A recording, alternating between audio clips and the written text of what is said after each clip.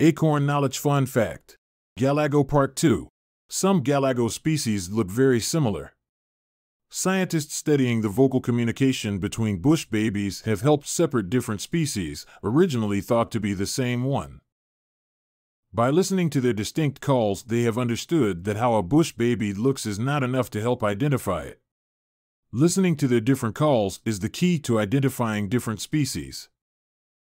During the day, when bush babies sleep, they will often group together, generally a mother and her young of different ages. Family groups of 2 to 7. Males have been seen to sleep alone, but have been seen with a group also. When night comes, they often split up and search for food. If there is anything you would like to see, leave a comment, and as always, thanks for watching, and please like, share, and subscribe.